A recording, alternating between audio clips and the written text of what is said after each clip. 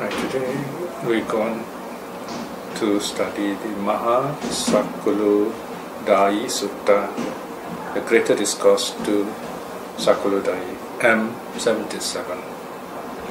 The theme is why disciples respect and listen to the Buddha, or generally we can say how effective religious teaching is.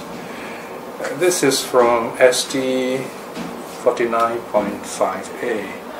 This is the last sutta. It's a very long sutta, Majjhima Sutta.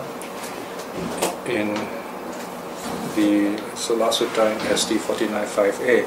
This volume 49 is perhaps the longest volume so far in the Sutta Discovery series. It's a 3-part volume on the life of the Buddha.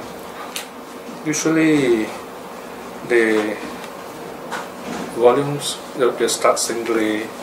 I'll put together set a theme, and then I look for the suttas, see how they are related and translate them usually as a set. So when you study, one sutta will mention another or relate to another, or another sutta has some common themes or some common verses or some common sayings with the main sutta. So sometimes this kind of sometimes the topics grow, so they become double volume.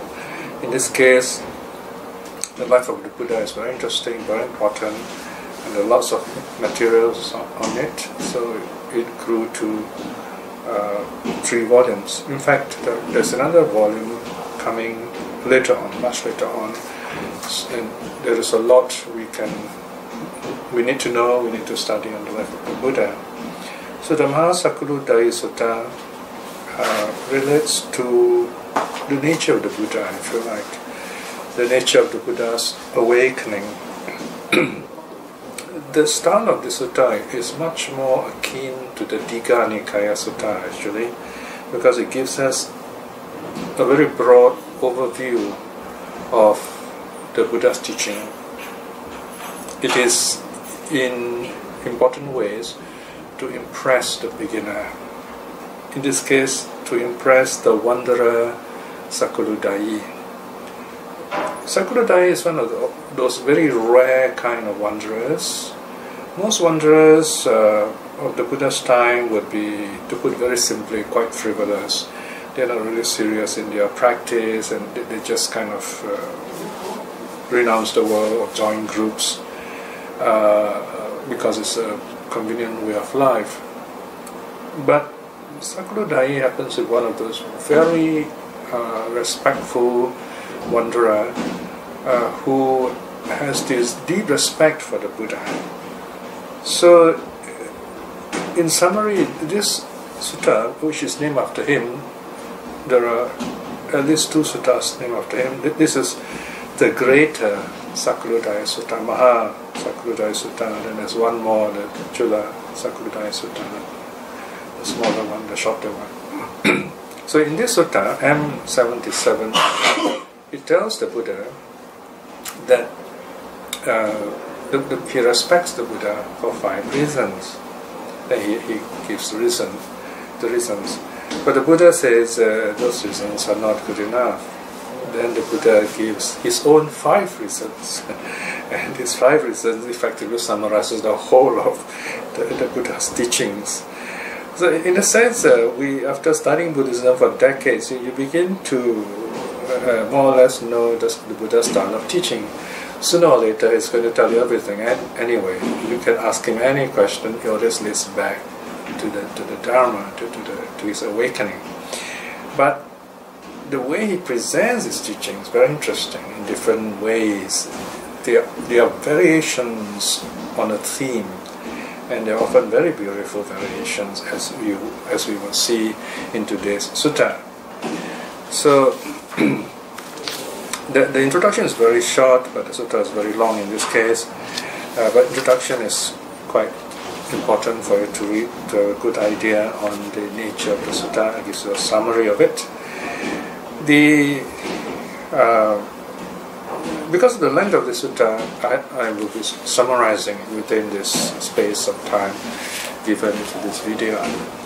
The sutta starts off the Buddha is residing in the squirrels feeding ground in the bamboo grove, Veluvana, in Rajagaha.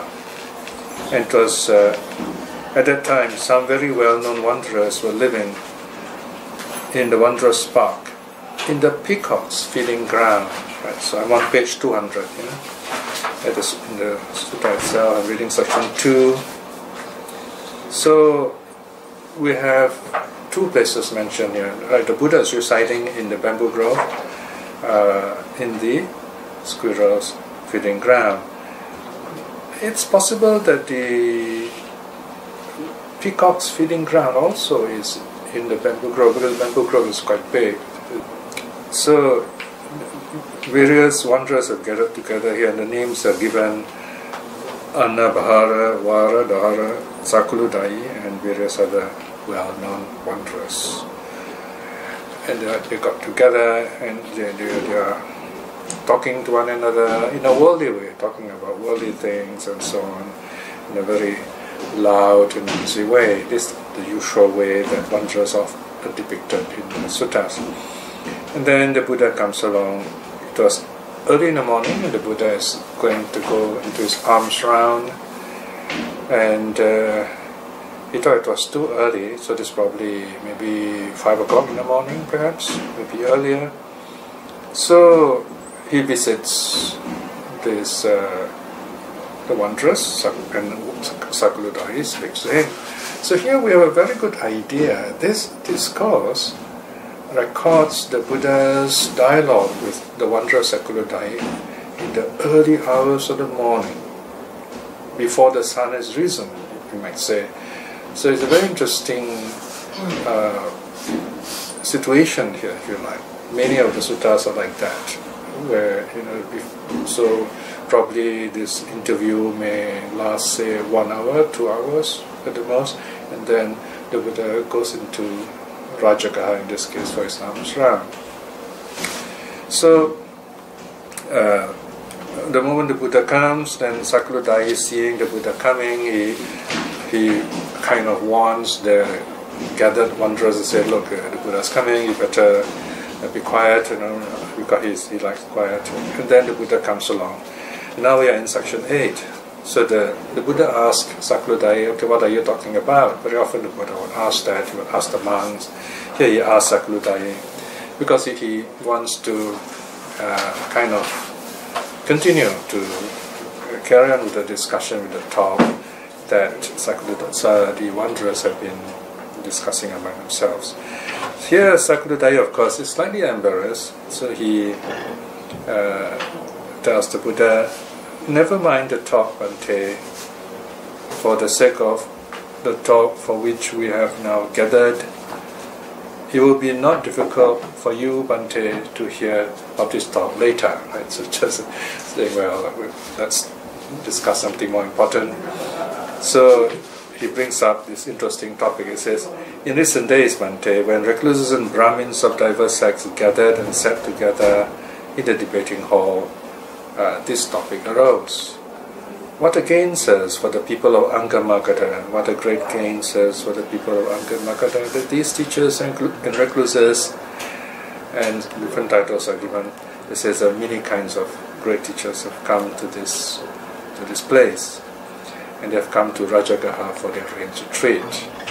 And then the 6 teachers are mentioned, 6 gurus of Purana Kassapa, Makali Gosala, Ajita Kesa Kambali, Bakuda Kachayana, Sanjaya Bela Tiputa, and Niganta Nataputa. And it says there are these teachers and many other teachers here, so it's a very wonderful place to come and learn. So it says here, it's talking about the 6 teachers, but somehow, although they are famous and they have gathered together in Rajagaha, they are not well respected by their pupils. In fact, the pupils don't respect them at all. If someone were to ask a question, the pupils will say, "Oh, don't go to the teacher, you come to me, I'll answer this for you." And sometimes when the teacher speaks, they would even counter, go against the teacher.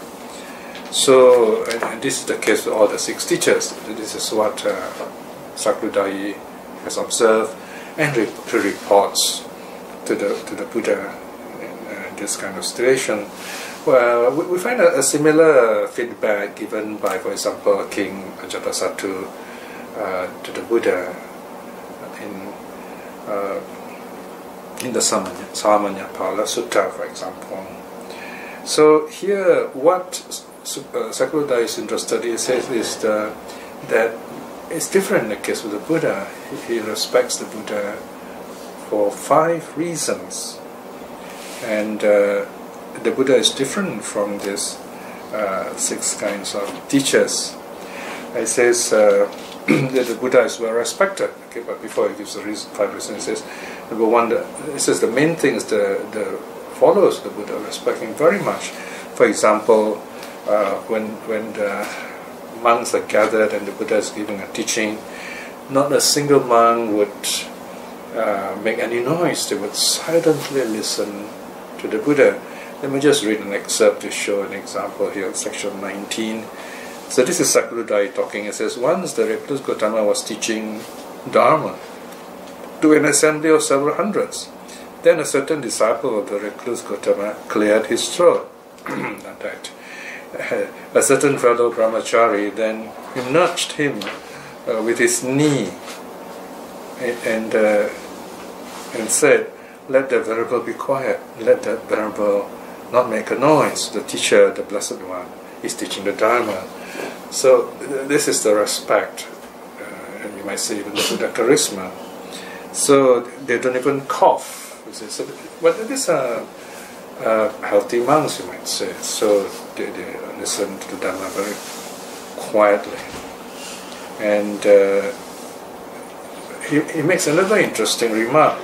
Sakyadaya says in section 22, even if the disciples of the recluse Gautama, having fallen down with his fellow brahmacharis, give up the training and return to the low life and thus become lay people again, they still speak in praise of the teacher, speak in praise of the Dhamma, and speak in praise of the Sangha. And they blame themselves rather than the teacher for when they leave the order. And still they may work as park attendants or lay followers, and they still keep to the 5 precepts and training rules. So these are really amazing, very beautiful kind of feedback that Sakyadaya is giving to the Buddha to show his respect for the Buddha. Then it is the Buddha who actually asks him, section 26, he says, Udayi, how many qualities do you see in me on account of which my disciples revere, respect, esteem and honor me? And in doing so, that they live in dependence on me. Here this phrase, dwell in dependence on someone, on the teacher, is very important here. It shows that we today, who respect the historical Buddha, practice in accordance with the suttas, the Dhamma precept in the suttas, and in that sense we are dependent on the Buddha as our teacher. But once we become strenuous, then we begin to become independent, so to speak. So he asks Sakyadaya how many qualities, and Sakyadaya replies and says, 5 qualities. And the 5 qualities begin in section 28. So Sakyadaya says, number 1, the Buddha takes little food and speaks in praise of taking little food, just very restrained taking food. And because of this, that he thinks his disciples, the Buddha's disciples, respect him. Number 2, he respects the Buddha because the Buddha takes any kind of alms food. And number 3, number 2 is any kind of robe. Okay, the Buddha wears any kind of robe. Number 3, the Buddha takes any kind of alms food. Number 4, the Buddha uses any kind of lodging. And number 5, the Buddha is solitary. He lives alone and he praises solitude. So here we have, in other words, Sakudaya praising Buddha in terms of simplicity and restraint, in terms of the four supports: food, robe, and shelter. He didn't mention health aspect. Instead of that, you have solitude. But the general idea is the Buddha lives in a very simple life, and because of this, the Bodhisattvas respect him very much. Okay, so this is the long introduction. It takes like 28 sections. Then from 29 onwards, the Buddha begins. The Buddha replies to him. Actually, even section 29 up to 33, the Buddha hasn't begun his teaching yet. The Buddha is, in a sense, correcting Sakudaya. He's saying, okay, you have these 5 reasons, you think my followers respect me, but then there are problems with these 5 reasons, he says. For example, if you talk about little food, if you think that my followers respect me because I take very little food, I have other followers, other monks, who take even less food than me. So in section 29.2, he tells Udayi, he says, but Udayi, there are disciples of mine who take only a cupful of rice, for example, or only half a cup, or a bilwa fruit, or only half a bilwa fruit. It's a very small fruit. Now, of course, these monks can sustain themselves on such little food because they meditate also. So the Buddha says, well, if you compare to these monks who take so little, I take much more than them, so that's not a valid reason, because it's actually countering Sakudaya for praising him. Then reason number 2, he says, okay, you say that my followers respect me because I wear any kind of robes, but there are my followers, my monks, who wear dust heap robes. They collect pieces of rags thrown away, which are very rough cloth, and then they stitch them together, and then they wear this very rough kind of cloth, and sometimes they get rag robes from the charnel ground, where the corpse, is wrapped with this shawl, and they take this and wash it clean, and then kind of dye it, and these robes are very rough. So, because my own robe is donated by these followers and disciples, and my robe is even finer. So it's not really a valid reason to say my followers respect me because of simplicity of robe. What he's saying is, he's saying that even his followers are worthy of that kind of respect because they too are simple in their lifestyle, so to speak. And then number 3, is alms food. Again, it says his followers, in section 31.2, his followers are alms food eaters. In other words, they only go around collecting alms food and eat from the bowl.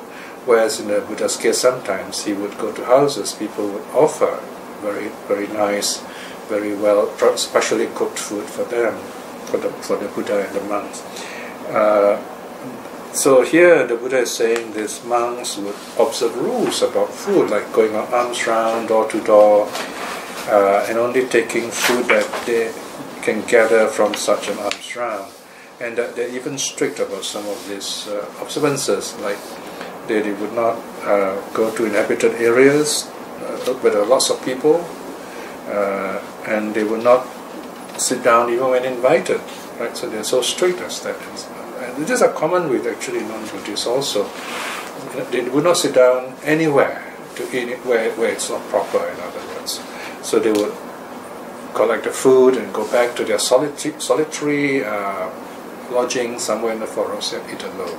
So what the Buddha is saying here, some of these other monks are even more strict than the Buddha himself. And then lodging again, the Buddha has a little hut, a little cell in the squirrel's feeding ground, but there are other monks who are tree dwellers, tree food dwellers who live under trees, who live in the open, who sometimes live without any roof for 8 months. The 4 months, of course, are the months of the rain, so that's the only time they will take shelter. So the Buddha says not fair to praise him merely because he's simple in lodging. There are other monks who is even more simple, more strict in their observance of simplicity of lodging. And then solitude. What about solitude? Here the Buddha says there are other monks who are forest dwellers, who live in remote lodgings, live all alone, and they only come into communion with the Sangha, they only meet the other monks once in 2 weeks, once a fortnight, for the recitation of the Patimokkha, for example. So otherwise you don't see them. Okay? So there you are. So the Buddha says these 5 reasons are not really valid.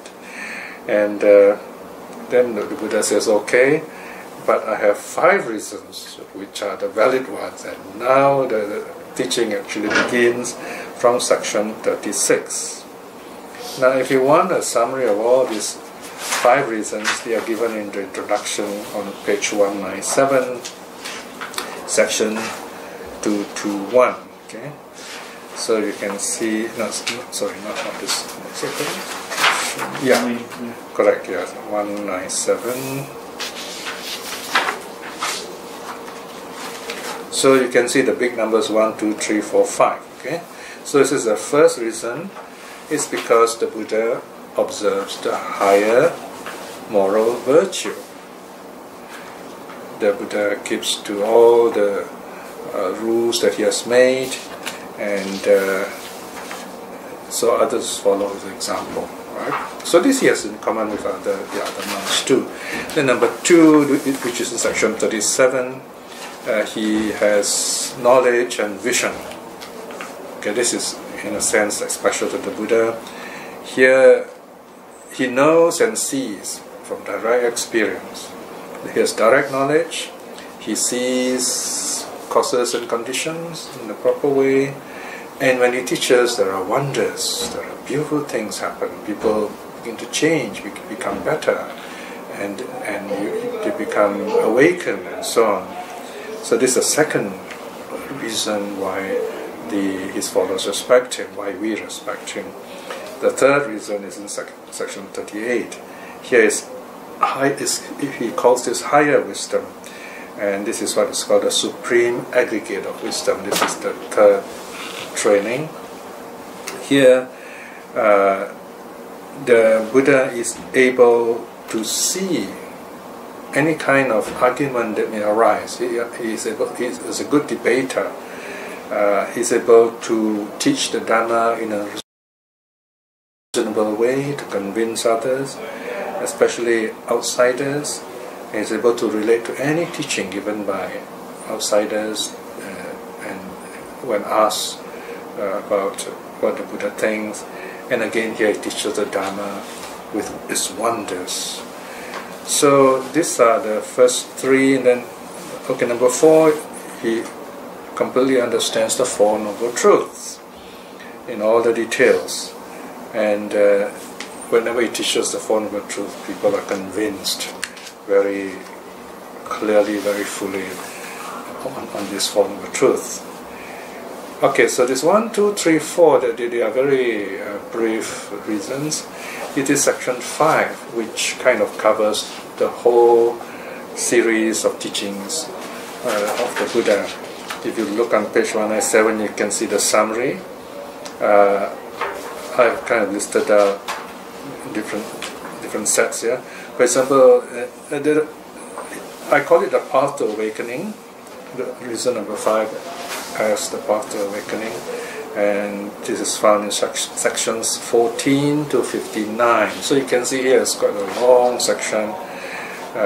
The 5 reasons are not equally divided. The first 4 very short paragraphs, whereas the 5th reason takes the rest of the sutta, a huge section of the sutta, sections 14 to 59.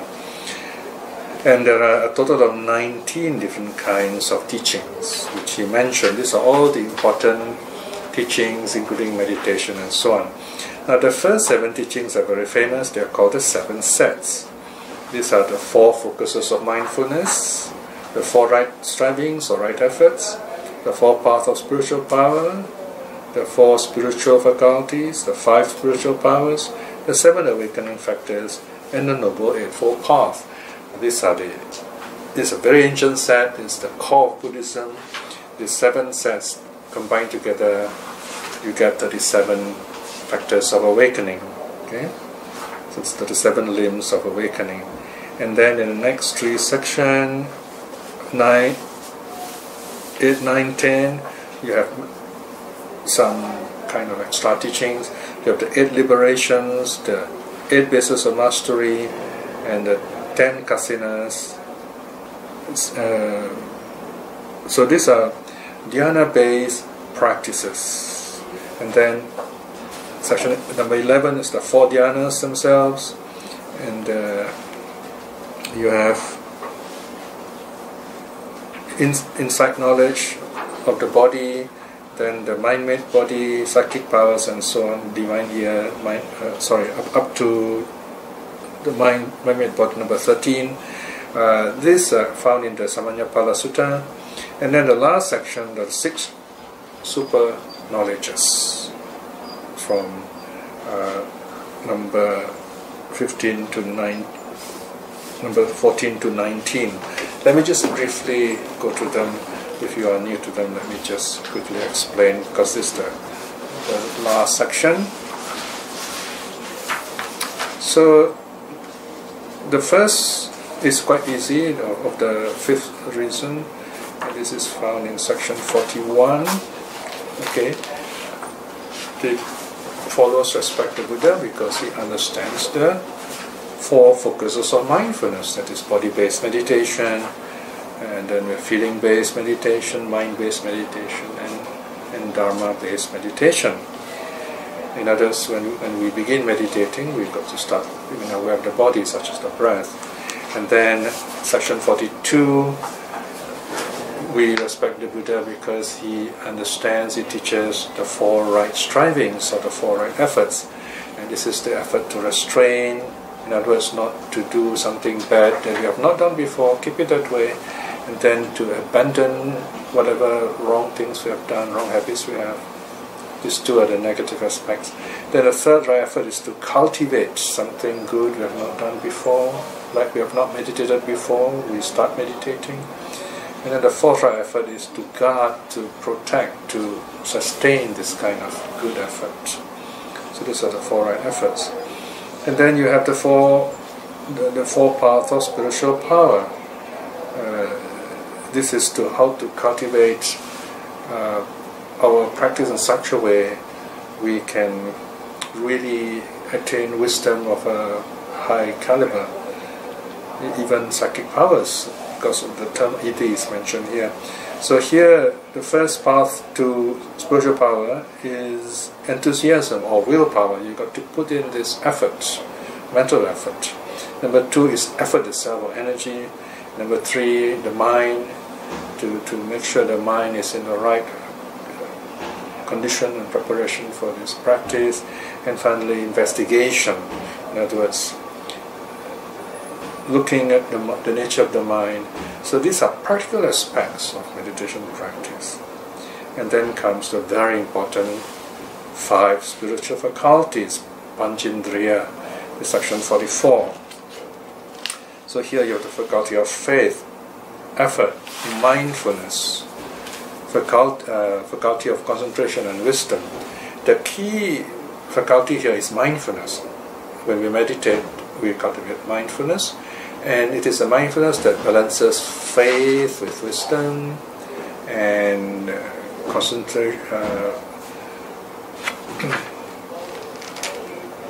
effort with concentration, keeping everything in a harmonious balance so that your meditation will fruit in a positive way. And this is the faculty of the ordinary person. Now, in the case of the saints,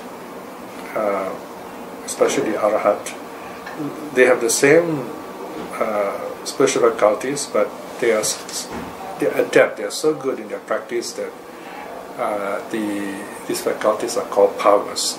They're called bala, panchabala, and they do the same. There is faith, effort, mindfulness, concentration, and wisdom. but they are called powers. Whereas in the case of someone who's not awakened, not an arahat yet, it's called simply indriyas or faculties. And then there are the 7 awakening factors. Here again, these are like 7 steps in your meditation to attain the deep level of meditation. In this case, it's called equanimity.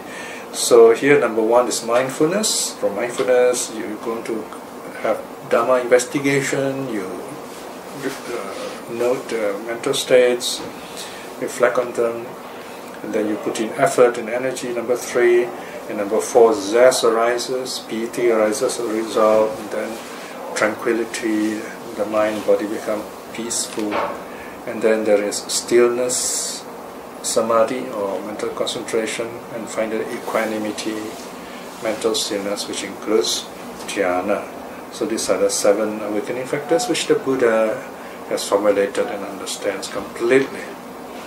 Then number 7, we are still in this is number 5 here, is the Noble Eightfold Path. Right? So here there's right view, right thought, right speech, right action, right livelihood, right effort, right mindfulness, and right concentration. So here you can see the teachings being listed. Then comes 2 very difficult teachings. I think these are quite late teachings in the Buddha's own time. That the 8 liberations. They refer to dhyana-based practices where the person's mind becomes free. And then in the 8 liberation is special because the last one, number 8, is the cessation of perception and feeling, which only non-returners and arahats can attain. Then number 9 is the 8 bases of mastery, the abhibayatana. And here it's also to do with dhyanas. And these are the various practices that a person can practice to help them attain the goal of the path. And then section 10, here is number 50, section 50, brackets 10. You have the 10 kasinas. Okay, first you have the first 4 elements kasina: earth kasina, water kasina, fire kasina, wind kasina. This is section 50. Basically, earth kasina is where this meditator observes earth in a certain specific way until he's able to mentally project earth. So this is a basis of psychic powers. For example, if the meditator is very good in earth kasina and then he sees water and he reflects as earth and is able to walk over the water as if it is earth. So it is a mental effect that he creates for himself. And fire, there's fire, so again he's able to create fire. Wind, earth, water, fire, wind is the first 4. And then there are the color kasinas: blue, yellow, red, and white. Only these 4 colors are prescribed. I'm not sure of the reason. It seems to be kind of the Indian primary colors, I suppose. These colors, of course, would help the meditator in his meditation. These are helping meditations. And then you have space kasina, and consciousness kasina, and later on light kasina is also added in. But here you have the 10 kasinas mentioned in the suttas. And then 11, the 4 dhyanas are mentioned, of course. 4 dhyanas, we are all very familiar with them. First dhyana, you have the 5 dhyana factors present, and then the second dhyana, vitaka vichara, this initial application, subsequent application are removed, and you have the 3rd dhyana, where the mind is even more calm without any more piti, any more exuberant kind of joyful interest, and the last one is 4th jhana, is pure equanimity, if you like. Then number 12 is 12 and 13 again, the kind of a pair, is the Buddha's understanding of the body. So in section 52, the Buddha says, this body of mine is form composed of the 4 great elements, born from mother and father, nourished with rice and porridge, subject to inconstancy, rubbing, pressing, dissolution and dispersion. And this consciousness of mind lies attached here, bound up here. Okay, so this is a kind of the Buddha's definition of the nature of the body. So, and then he gives a parable. Says this like a kind of a glass bead, a beryl gem, beautiful, very pure, and there's a string going through it. Okay, so then number 13, he has knowledge of the mind-made body. So this is where, when a person goes into deep meditation, he's able to generate another body. In other words, the physical body remains in meditation, and then the mental body is able to rise up and out of this body, so to speak. I suppose this is what we today call an astral body, perhaps, and this is the body which moves around, is able to like teach others elsewhere, far away, like when the Buddha taught Daniya, and so on. So these are explanations on some of the abilities of the Buddha, which are superhuman, so to speak.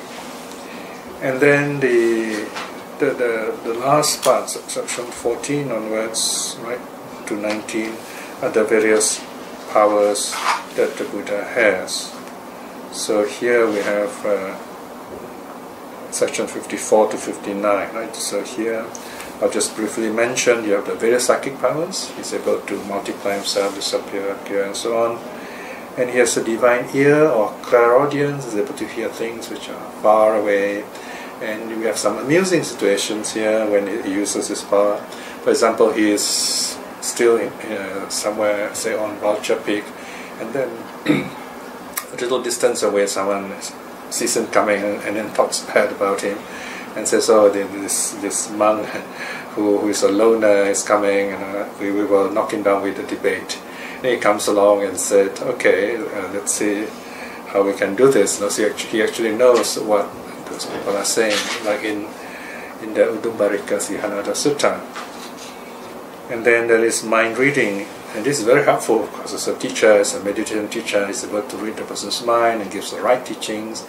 Is able to counsel the person, like Angulimala, is able to read his mind and help him. Then 17, he has the knowledge of the recollection of past lives. He knows his own past lives. Okay, so that in other words, here there is rebirth. And then knowledge number 18, which is section 58, there is the divine eye. Here is where he is able to know the past lives of others, how they arose in happy states or suffering states because of the karma. So this is, for him, is a confirmation of the teaching of the reality, the truth of karma. So you have rebirth, your karma. And then the most important one is 19, the knowledge of the destruction of the mental influxes. This is in section 59. This is the destruction of all the defilements that bring suffering and existence in samsara. So the Buddha has overcome all this, and because of this, he is normal reborn. He becomes Buddha, is awakened. He is the Buddha himself. So these are called mental influxes, which are totally removed from the Buddha. Then the Buddha says that this wisdom is like a clear mountain pool. When you look at it, you can see whatever things there are in the water. So his mind is very clear. And it is because of this fifth quality that the Buddha is totally free from all defilements. He is totally awakened that his Buddha is an Arhat, that his disciples, that we respect him. So there you are. You can see it's quite a whole series of teachings, many of which we are already quite familiar with, and all listed nicely for the edification of Mahasakulu, for the edification of Sakuludai. And Sakuludai is even more impressed now. So now he knows the actual 5 reasons that the Buddha is respected by his followers and by us today. So the sutta ends there. The significance of this teaching is that we should know the right reasons why we respect the Buddha, not because of his external qualities, but his spiritual qualities and attainments, and the fact that he is Buddha, is awakened, and his teachings able to awaken us. So do look at the sutta and take your time to study them step by step and reflect on the wonderful teaching of the Buddha. Let us now close with a short reflection. To know the Buddha is not always easy. Even when we meet the Buddha, we may not be able to understand him. We need attention and some kind of preparation to receive his teachings.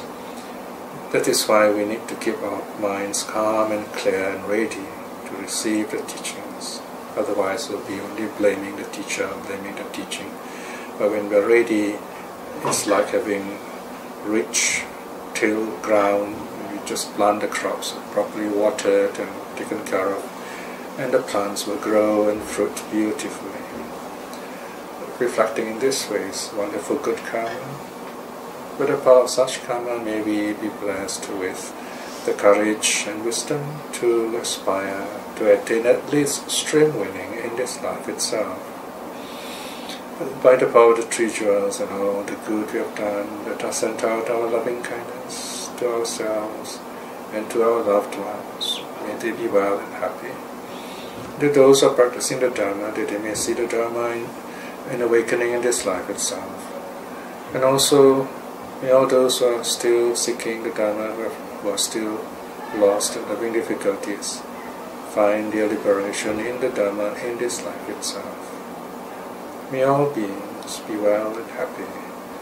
Sadhu, sadhu, sadhu.